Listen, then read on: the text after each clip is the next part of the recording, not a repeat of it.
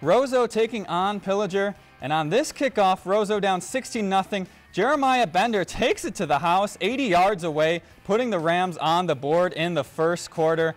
However, things would go downhill from there. Pillager up 16-6 in the red zone. They toss it out wide to Luke Wadila. He's able to get to the edge and the end zone. Huskies up 22-6. Now in the second, Huskies give it to Wadila up the middle. He gets through the second level and no one catches him. The 35-yard score puts the Huskies up 30-6, and they win 63-6. If you enjoyed this segment of Lakeland News, please consider making a tax-deductible contribution to Lakeland PBS.